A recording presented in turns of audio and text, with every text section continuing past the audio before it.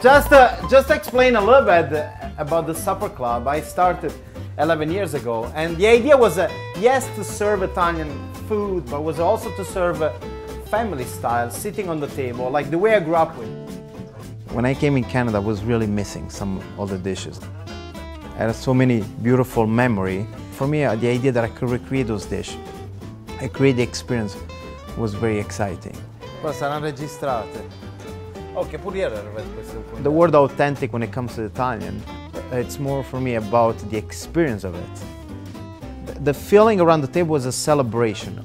Also, abbondanza. When Italian eat, there's always abundance.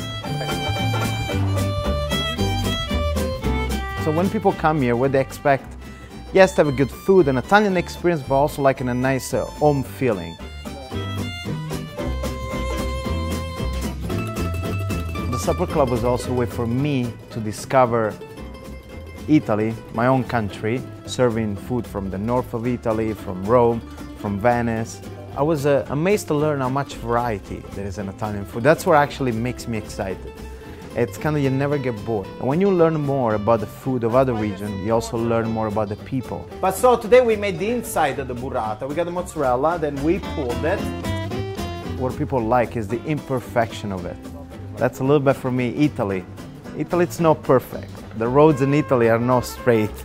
They're a little bit bumpy. The food is imperfect in the perfect way. It's simple, and so that's also what people expect, a nice, clean food, which respect the area, also respect a little bit my personality. Anyway, thank you all for coming. I hope you're gonna enjoy. Buon appetito!